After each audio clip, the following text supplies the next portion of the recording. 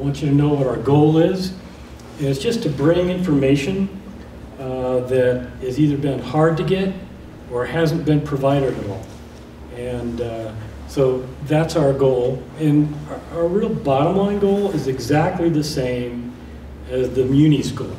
And that is the smartest and best way to reduce Boulder's carbon footprint.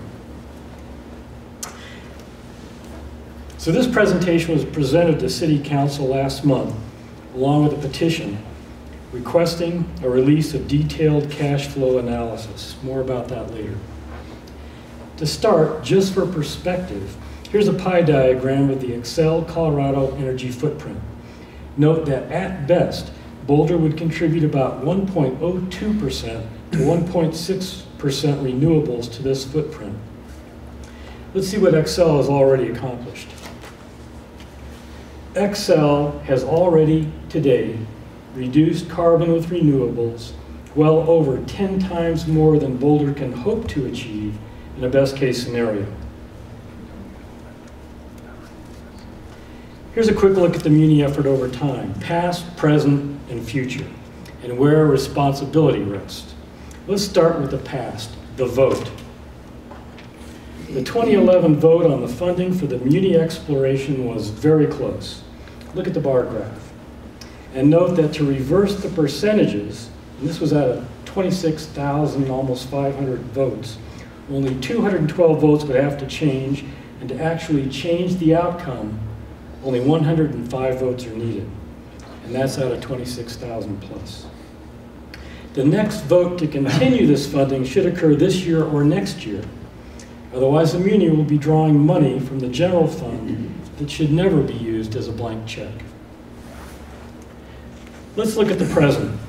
Too much time, 3.5 years. Too much money, 14 million. Too little transparency, too little potential outcome. Once again, note the tiny contribution that Boulder can achieve in a best case scenario. The future.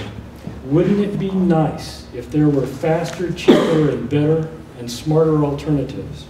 Here are two suggestions that are faster, cheaper, better, and smarter than municipalization. Wind source. This worked as well yesterday as it works today. And we could buy RECs, which are renewable energy certificates, the perfect alternative for a paper power company. On the left is the spreadsheet used to make these calculations, so you can just ask and I'll send it to you. It has been checked by multiple people. The bottom line is the column on the right. We now know that Boulder will have a 30% rate increase in a best case scenario while providing about 50% renewables. With wind source, for 100% of Boulder to have carbon-free electricity would increase rates about 24%. Using wind source, Boulder could get twice the value at less cost. But wait, there's more. Once again, note the numbers on the right. By purchasing renewable energy certificates today, Boulder could achieve 100% carbon-free electricity at a rate increase of 1.2 to 1.5%. Sounds unbelievable, but just check the numbers. Let's round that 1.2% up to 2% to help you overcome the shock. So 100% carbon-free electricity for a 2% rate increase versus 50% carbon-free electricity for a 30% rate increase. Well, by the way, RECs are, I've got them figured out now, but if you want to, see that little spot right there? I can click that, it'll take us to the web, and we can have a nice little 2.5-minute video on what RECs are, and I'll be happy to do that. But first, responsibility. So if all this is true, how can we change direction?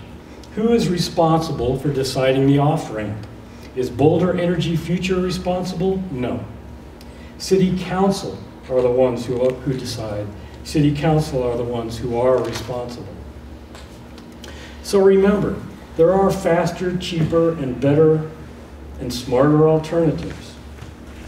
And keep in mind that there should be a vote coming up. and that we presented and we have a growing petition of over 400 Boulder city residents, as well as hundreds from outside Boulder, that think that the time has come for Boulder City Council to provide a detailed financial update on the status of the possible outcomes of the municipalization effort.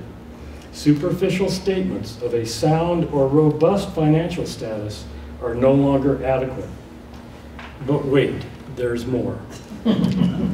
Since Excel is already about 20% carbon free, the wind source and rec costs would actually be less, because we'd only have to provide that remaining part of the footprint. But wait, there's more. Boulder could provide solar incentives, especially at optimal locations, and perhaps in the future, directly buy recs from residents and businesses. That's not possible now, but laws can be changed and that could be done.